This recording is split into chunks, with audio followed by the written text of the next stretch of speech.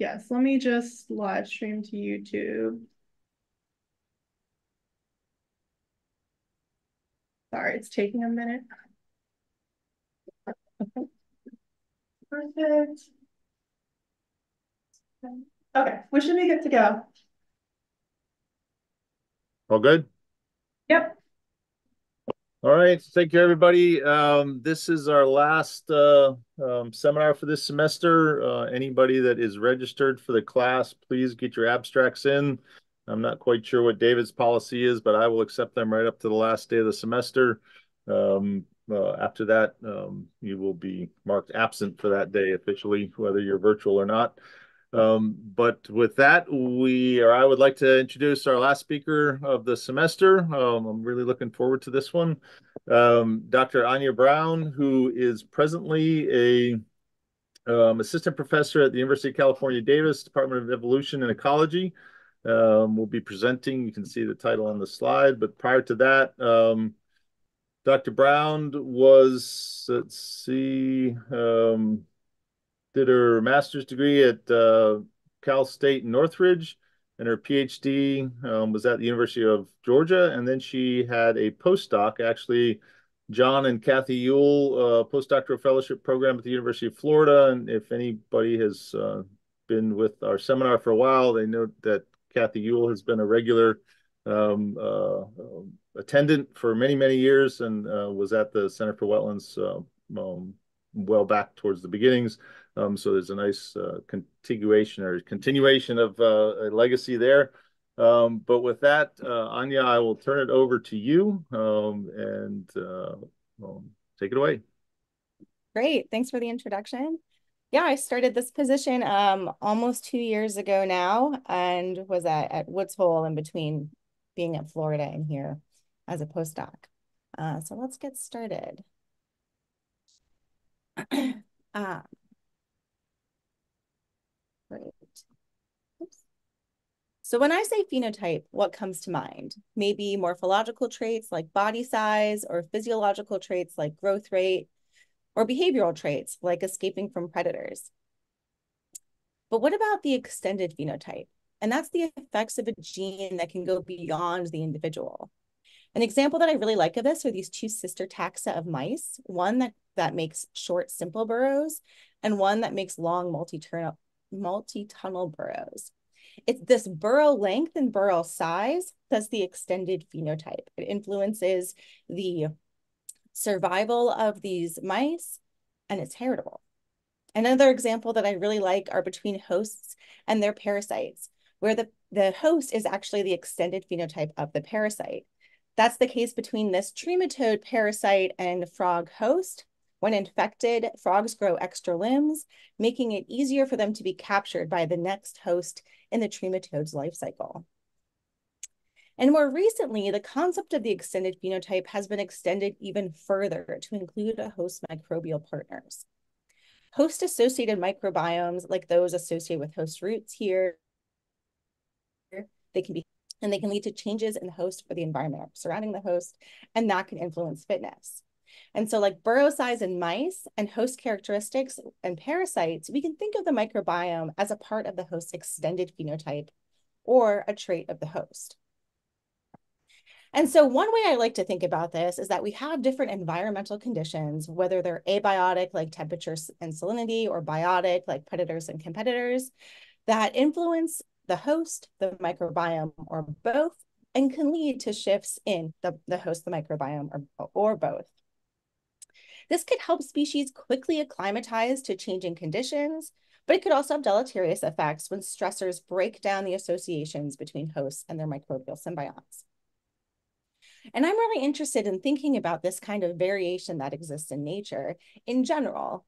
And the question that really drives a lot of my research and the research in my lab are, what are the implications for variation in traits, and in doing so, including microbes as a trait?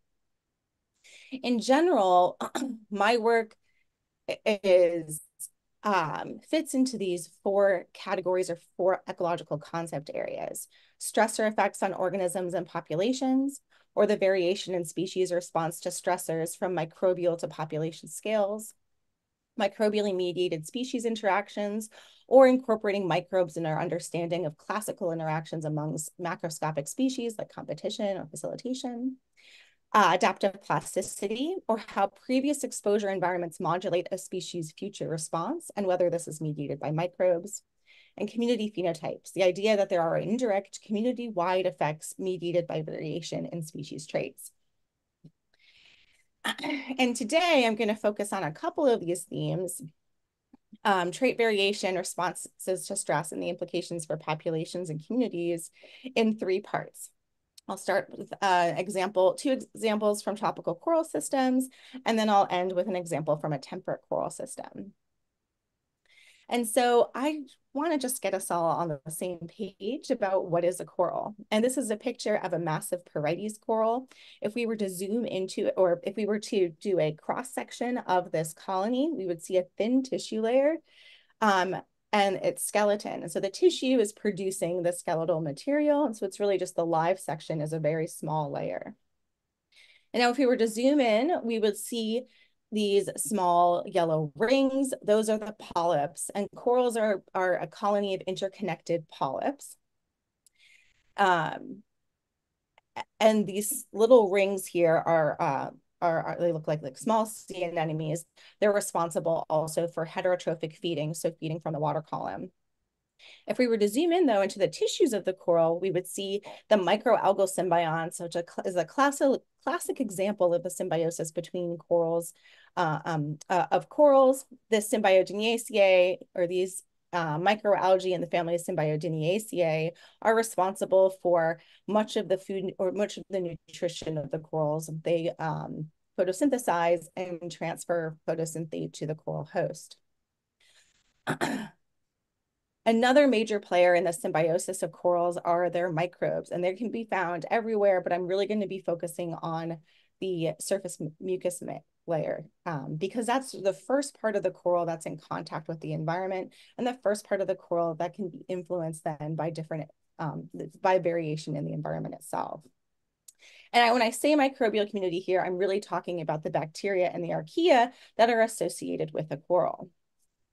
And they can be responsible for nutrient cycling, as well as it's the first line of defense against potential incoming pathogens. And disruption of these communities can be indicated by differences in alpha and beta diversity, and are typically can be used to associate with stress. And one of the reasons why I think corals are a great study species for thinking about variation is because they show fantastic amounts of variation among species, within species, and that variation also includes variations in their symbionts, whether it's the identity or the amount of their microalgae, and the same kinds of ideas with their microbiome, their bacteria, archaea, and fungi, although again, today I'm going to be focusing on their bacteria. And it's this variation that's responsible for the communities and ecosystems that are characteristic of the tropics.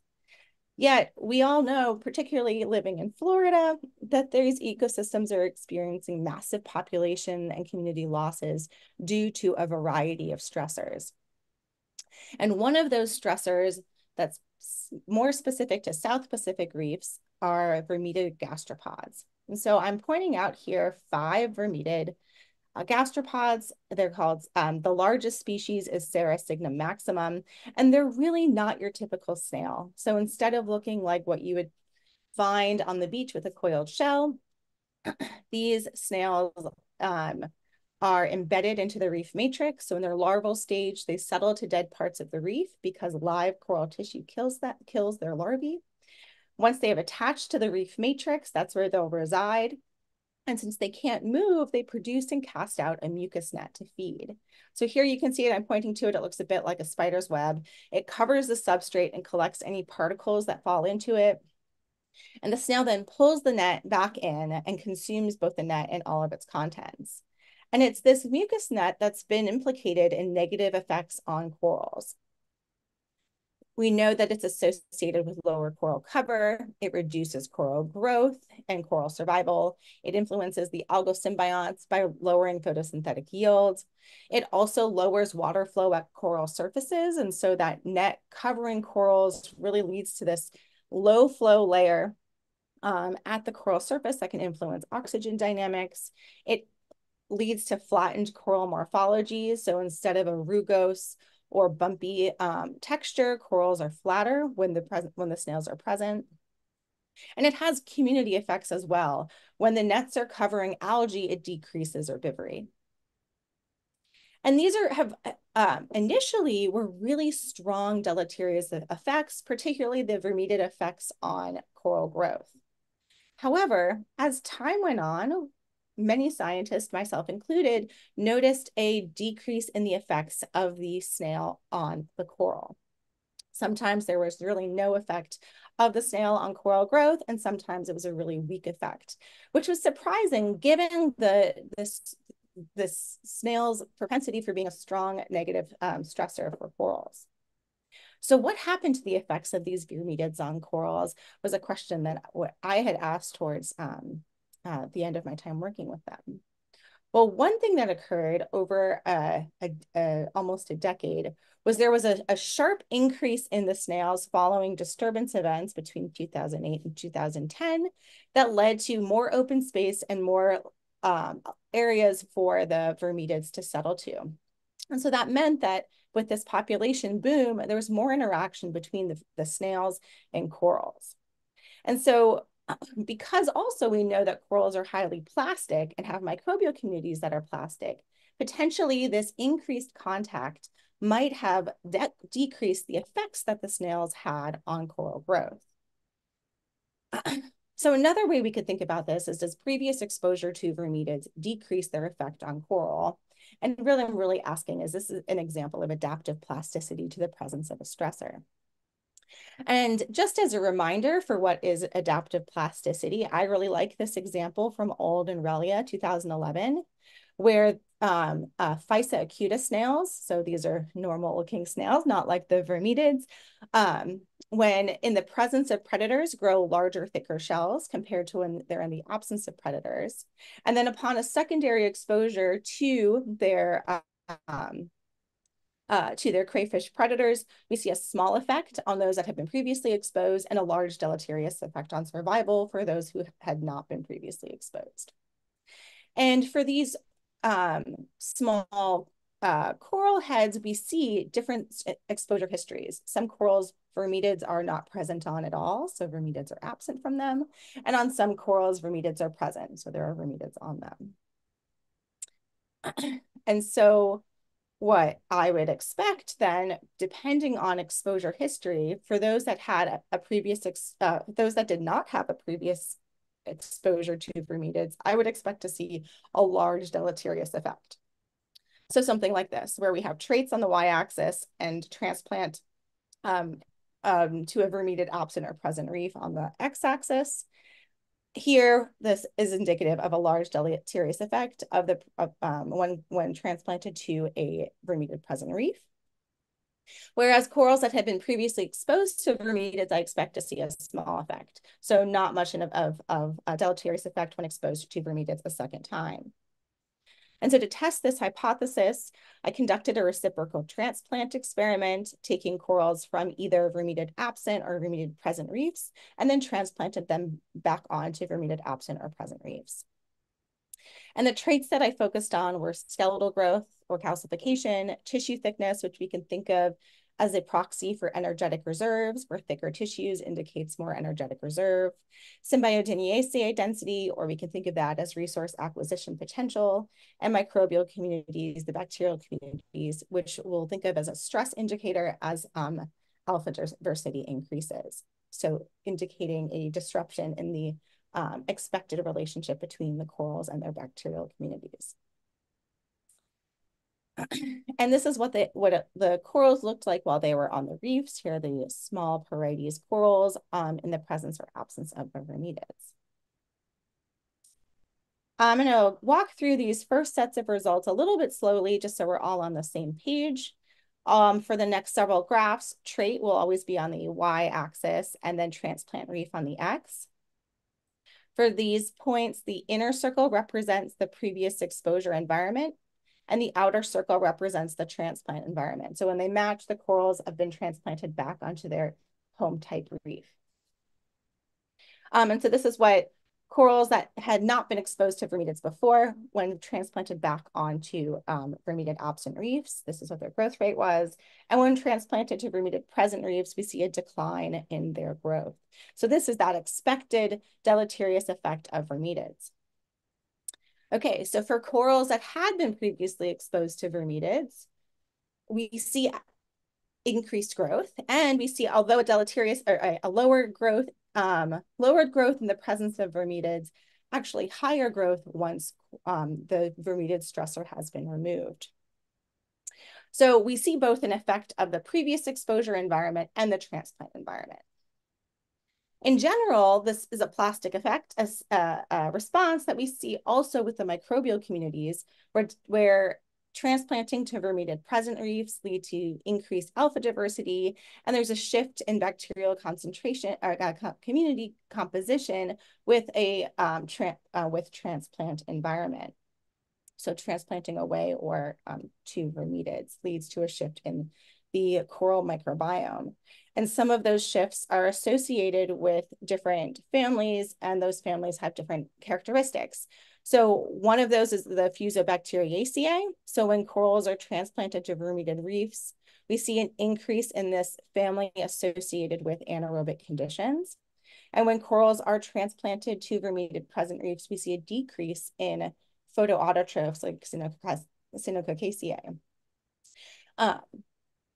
This might be driven by that low water flow on coral surfaces that are leading to anoxic conditions, favoring then bacteria that can withstand those low oxygen conditions, and not favoring those that that could be photosynthetic or photoautotrophic. So generally, these results, these plastic results, indicate a deleterious effect of vermetids and an indicator of stress, and not adaptive plasticity. But interestingly, we do see also traits that did not show plasticity, like Symbiontaceae densities was always higher on corals that had not been previously exposed to vermetids, and tissue thicknesses were always higher on corals not exposed to vermetids. And this was a strong a strong effect. Then we also saw other traits that showed effects of previous exposure environment. So why would previous exposure matter?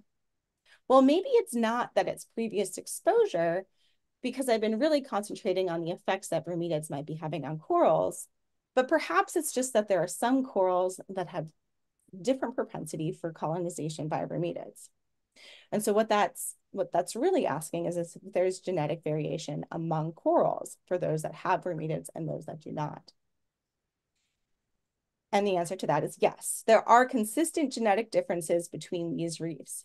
Corals that vermetids are not present on are consistently different than corals that do have vermetids present. And in this 700 base pair fragment, there's about 3 sites that are consistently different based on a CO1 region. So what that means is that going into this, really the presence of vermetids depends on genotype. And I think that's pretty cool. And it brings to mind the concept that I started with today, that the extended phenotype of the extended phenotype.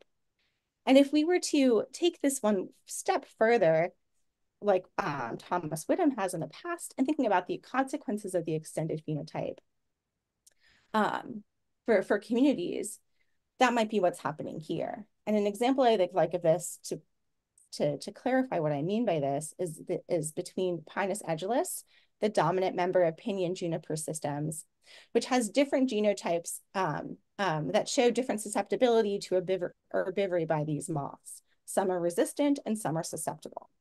So the moth is part of the extended phenotype of the tree, and it leads to community consequences, including the destruction of shoots and turning trees into shrubs. It can influence seed dispersal and fungal communities. And so the extended phenotype of the tree can have these wide-reaching effects for the community of the pinyon juniper communities at large that are potentially heritable. And I think this is analogous to the coral system that I've described, where vermetids are actually part of the extended phenotype of these corals, can have these different effects at the community level. And I think then this is driven by differences in traits of the coral that can have these widespread community effects. So if we have a resistant to colonization and a susceptible to colonization phenotype, genotypes that have different phenotypes that I expect influence their ability or the ability for verminiids to colonize them. So in this, so for the resistant genotype where there's higher symbiogenetic densities and thicker tissues, there's more resources available for healing after a partial mortality event, leading to corals that are able to heal quickly and maintain that complete coral or 100% live tissue status. Whereas corals that are susceptible to colonization tend to have lower symbiogenetic densities and thinner tissues. After a damage event, they aren't able to heal as quickly. Verminiids are able to settle to them and lead to the different deleterious effects that we've seen in the future, and a mosaic of different organisms that are that can settle to them. And so what this means is that potentially with these different phenotypes, it can lead to different reef trajectories. One that promotes higher coral cover and one that might promote lower coral cover.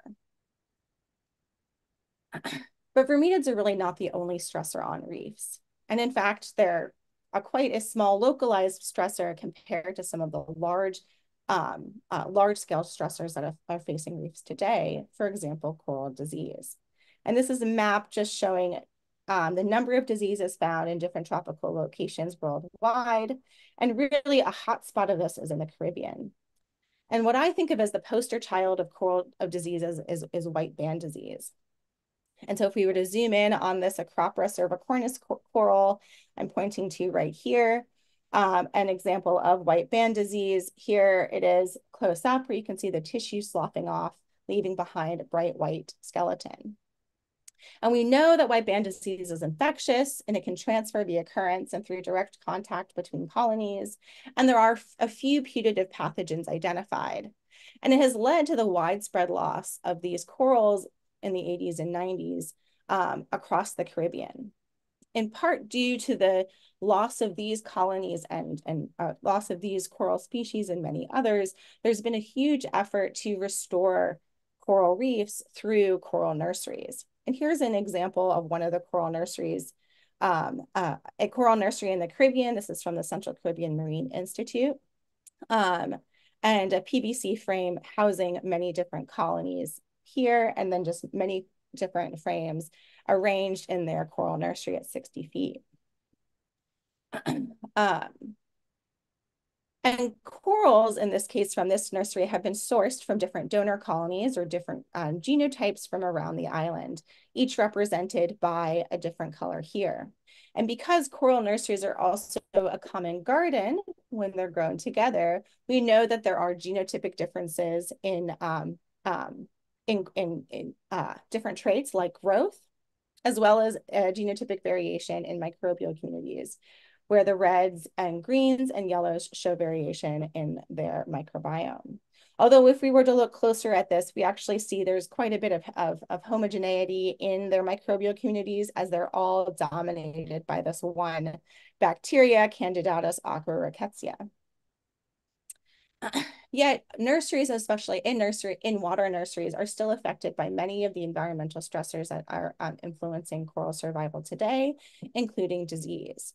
But because they are a set population, it allows us to ask questions that we might not be able to easily ask in wild populations, like what factors influence disease spread, and what are the microbial shifts associated with disease when we can catch disease early on because they're being monitored so continuously.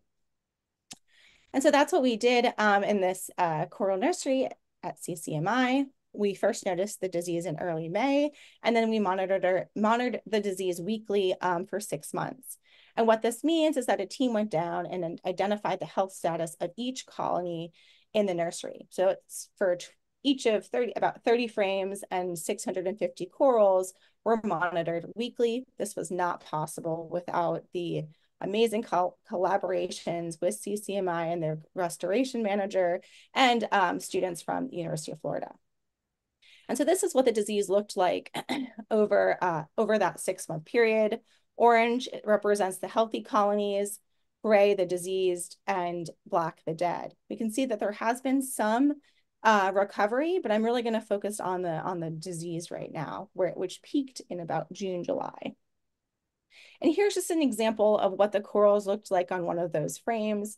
We see the healthy colonies with completely brown tissue, diseased colonies like this one here, where there's some indication of white band disease or that bright white, and then completely dead colonies as well, where the entire colony has turned white. And because we were monitoring corals on every single frame, we can look at how we can look at the frame by frame variation in disease progression, which is what we're looking at here. And I know this is a little bit intense because I'm showing you a lot of data, but I just want you to see if anything pops out. And to me, a pattern that really popped out, but there were some frames where there was consistently more healthy colonies than diseased. And so something that I haven't mentioned to you yet is that there's also differences among these frames. And there are differences in the mixtures of genotypes depending on frame. On some frames, there's a mixture of 3 to 7 genotypes, and some are represented by only a single genotype. And this allows us to ask questions in disease ecology, for example, like about the dilution effect. And the dilution effect in a nutshell is this idea where if you have a mixed species group, or in this case, so in the picture here, it's a mixed species group, or in the case that I'm talking about is a mixed genotypic group, we expect to see lower prevalence of disease compared to with a single species or a single genotype group, where we expect to see higher prevalence of disease. And so we're able to look at that here just by separating the single genotype frames and the mixed genotype frames. And in fact, yes, we do see lowered disease prevalence in purple here, representing the mixed genotype frames compared to the single genotype frame. So mixed frames show disease resistance. Well, what might be driving this effect? Well, potentially what's happening is that the presence of resistant colonies are interrupting the flow of disease or the progression of disease. And that is what we see. So for the Y and the R genotypes, we see that they're higher prevalence of disease on single genotype compared to mixed genotype frames, indicating that they're highly susceptible to the disease. Whereas the G genotype, it shows resistance. So although when it generally showing lower disease prevalence, no matter which frame type it's on. So what this suggests is that differences in disease susceptibility are driving these population level disease resistance. And I think what really struck me is when looking at frames where the resistant genotypes were present, we basically just see healthy colonies. Whereas frames where it's only susceptible genotypes, we saw disease and death. We were also able to capture some of the early microbial shifts associated with the disease by sampling the coral mucus of healthy colonies and colonies with disease lesions. So we sampled the healthy colony, and then on a diseased colony, we sampled the lesion and a healthy part of the colony away from the lesion. In general, we saw consistent differences in the microbial communities associated with tissue health status. So healthy tissues consistently showed communities that were similar to each other, and diseased tissues consistently showed microbial communities that were similar to each other. And there were several bacteria that I'm highlighting here that were associated with that increased in the presence of disease, including this Vibrio, which has been previously implicated in causing white band disease. I want to focus though on this bacteria here, where healthy corals show high abundances of this one genus, Candidatus aqua rickettsia. And what's interesting, we're seeing this associated with healthy tissues, but what's interesting about this bacteria is that it's been previously associated with disease and stress, and high abundances are associated with susceptibility. And in this case, we know which colonies are susceptible and which are not. And it doesn't seem to be it doesn't seem consistent that there are differences in abundance of this bacteria depending on susceptibility. But if we look a little bit closer and look at the identity of these within the genus, and so in this case, we're looking at effectively species level differences in this Candidatus genus, what we see is that the resistant genotype, the resistant coral genotype, is consistently associated with ASV1. So one species of this ASV, where the susceptible genotypes are associated with a diversity of ASVs. Oops. So what this might indicate is that different strains or different species of Candidatus aquarickettsia could be associated with colony resistance. So if we're going from the population to the microbial scale of disease here, at the population scale, we learned that the mixtures of genotypes increases disease resistance. And this is really the first time that the dilution effect has been seen in corals. We expect that this emergent population phenomenon is due to variation in genotype resistance at the colony level, which could be mediated by differences in the strains of the dominant microbial taxa associated with disease resistance. And I'm really interested in thinking about how microbes might influence responses to a host distress and in disease as well as in other types of stressors. And I want to talk briefly about what role may microbes play in response to stress through thinking about dormancy, which is a ubiquitous stress response across the tree of life, where host physiological functions slow down or stop. And what the role microbes might play in this is through reshuffling of the bacterial or archaeal communities. They might be helping hosts prepare for dormancy by increasing nutritional reserves, as is the case for bears. During dormancy itself, microbes may be replacing metabolic functions to maintain to maintain the host during that period where the host is no longer functioning or slowing down its functions. And it can also influence tolerance to stressors or fitness by going dormant in the presence of disease. And the northern star coral, Astrangia poculata, is known to be involved in a facultative symbiosis with microalgae, which allows us, when it's without the microalgae, to really focus on the bacteria archaea coral symbiosis. This bacterial and archaeal communities, this microbiome, is really similar to tropical corals, so we can use it as an analog for stress responses. And it undergoes dormancy in the northeast, where the host pulls in its tentacles, doesn't respond to any touch, and stops feeding. And so it's a useful way of thinking about what microbes are doing associated with dormancy or associated with this stress response. And so to understand the microbial shifts associated with dormancy, I sampled corals throughout a season. So I took samples in orange here in the fall before corals went into dormancy. We captured the corals going into dormancy, which is represented by this gray region right here.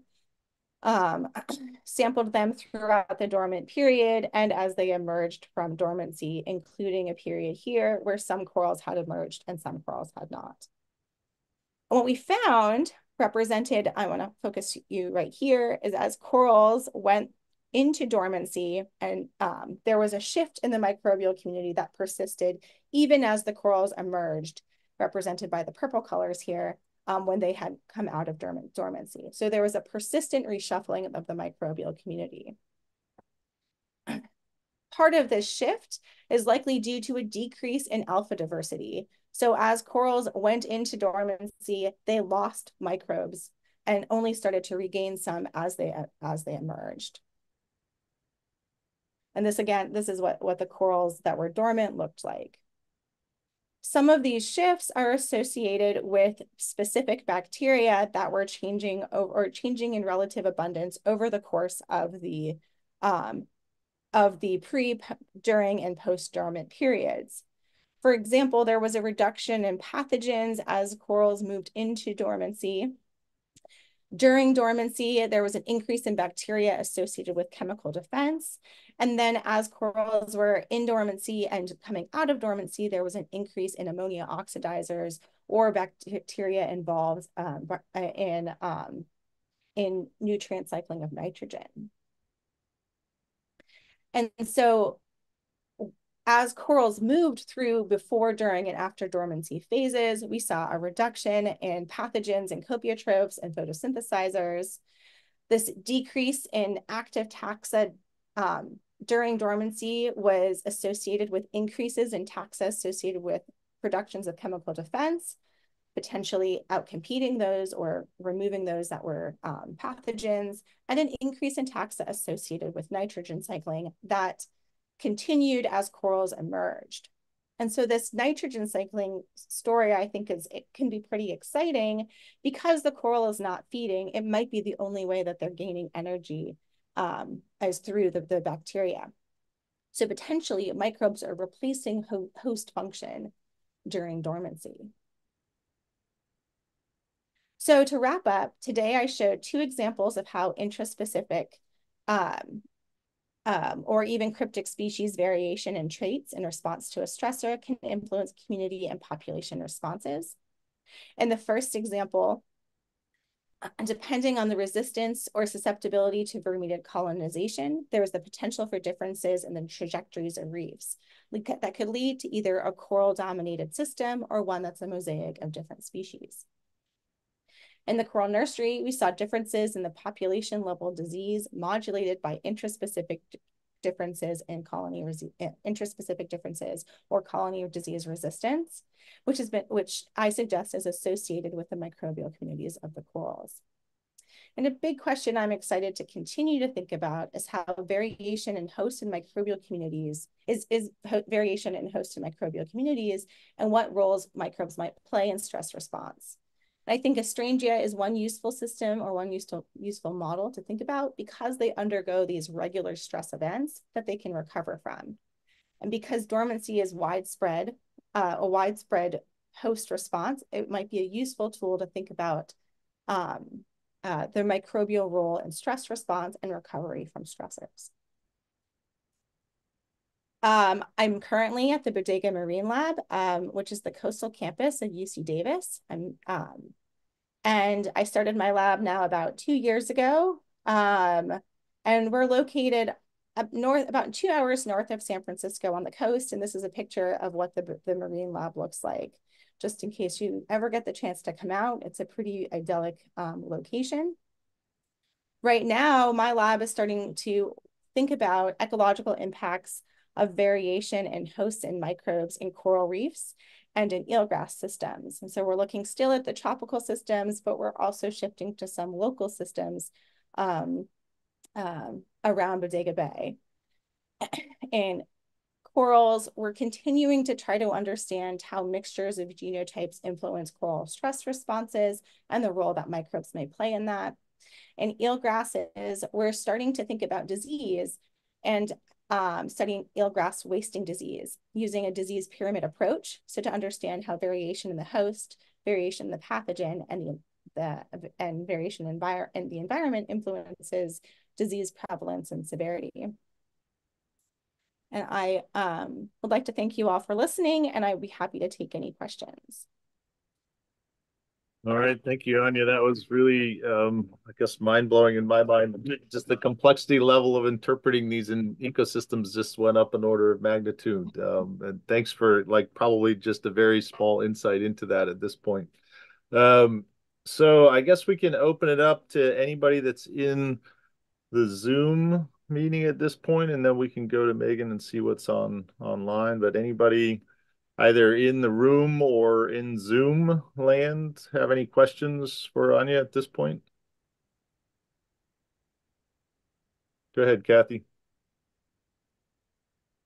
I found myself fascinated in trying to think between these levels, and the picture of the mixed flock of birds versus the single bird made me think about efforts in trying to restore populations that have been depleted for one reason or another. And it seems as though certainly diversity of species would be important. But as you point out, genetic diversity within a species may be just as important. And I'm trying to think if there are any restoration trials in vertebrates, perhaps, or any other species that actually do take the genetic makeup of the organism into account. Yeah, I mean, I will admit that my knowledge of restoration is pretty coral focused and increasingly eelgrass focused at this point. And I know for corals in particular that considering genetic diversity is a really big, there's a really big push to consider genetic diversity across academic labs. And there are an increasing interest in that, I think, across restoration, in restoration groups as well. In some ways, for these, like for something like colony diversity, at least is one way that it's considered. But I think is it expensive to look at genetic diversity? It depends on the depth at which you want to look at it, I would say. I mean, if you want to determine, yeah, I think it depends on the depth at which you're interested. Like the DNA extraction part is increasingly cheaper, and if you're just looking at a small region, it could be as little as $6 to sequence it. Yeah.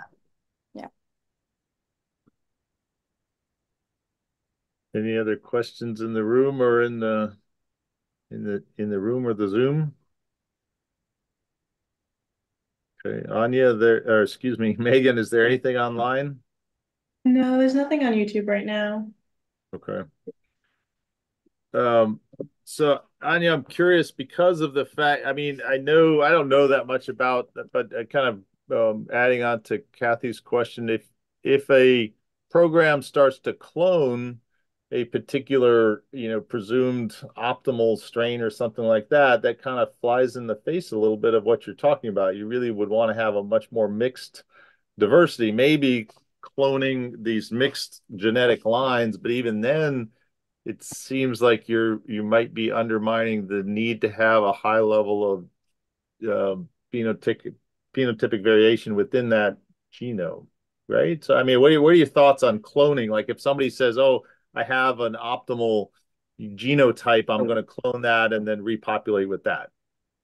Oh, so one of the messages I'm hoping that comes across is that the presence of resistant genotypes might rescue some of the susceptible genotypes. And so it's more that the mixture itself, the mixture of different things together, is an important way to maintain genetic diversity in a population. So it allows you to, I'm hopeful that it's going to allow the maintenance of what are susceptible of genotypes that are susceptible to some stressors, but might not be susceptible to other ones. And because we don't really know what the future holds, I don't think it makes sense to it doesn't always make sense to focus on one or two genotypes that are resistant to one type of stressor when we know that there's a combination of stressors that we don't even know what's coming for the future. So it's more important to me to create methods to maintain diversity or to increase diversity, genetic diversity in a population. Right. Kind of back to the whole natural selection thing. Yeah, exactly. So it's to allow for natural selection to happen. Right, exactly. I mean, a challenging way to try to anticipate what some of the stressors may be. I know a lot of people are looking at thermal, resistance or how do you find those that are more thermally sensitive? But like you say, don't don't then undermine the ability to essentially counteract other possible stressors by selecting just for an optimal thermal protective genetic or something like that. Yeah, interesting. Yeah, that's the in my lab, one of our next steps that we're currently working on is to understand the kind of the standing variation to thermal stress, and if this same type of protective effects of diversity occurs when applying thermal stress to a system, to a coral system. Mm-hmm. So we'll find out. But I think it's equally interesting to also think about like how many of these traits or which traits are kind of just are if there are any that are stress resistant traits. So if tissue thickness, if that's a host level trait that's consistently resistant to multiple types of stressors like disease and temperature. I think that's an interesting, at least right now, thought experiment. And Mm-hmm. what role that microbes might play. Could that, if there's some of the same mechanisms underlying the kind of protective effects that the microbes might have against disease, are those similar to those for other types of stressors? Mm-hmm. Do you think the plant communities and the animal communities are going to have a similar sort of um, you know, I guess response, or do you think this across the animal kingdoms, or is it fundamentally in plant kingdoms, or is this more focused? Like, do you think there's more diversity here, or what you're finding in the corals, you're going to start to find as you look into other realms like the plants, the eelgrasses, for instance, or do you think this is not unique to, but much more dynamic or diverse in a coral system just because of its, I don't know, I mean, it's not unique, but it's got its own kind of interesting symbiotic precursors that are already built in. So Yeah.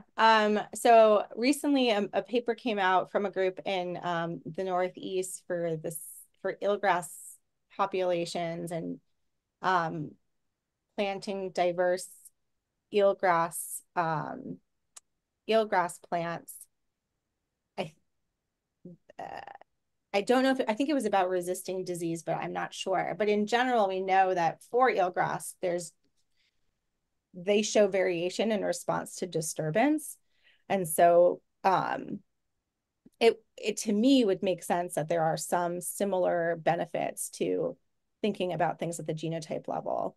Like corals, eelgrass are colonial. So there's some mystery also involved in whether you're getting actual diversity or if you're just sampling the same eelgrass plant.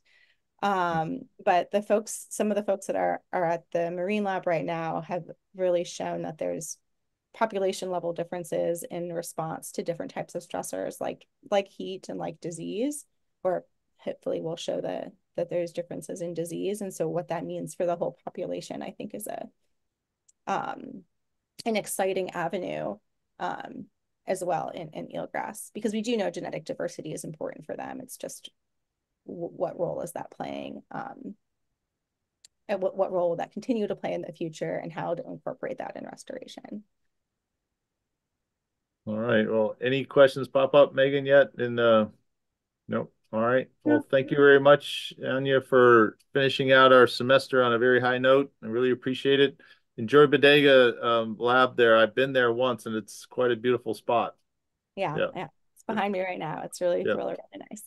Great. Well, it was wonderful to speak with you all, and I hope you have a great rest of your semester. Great.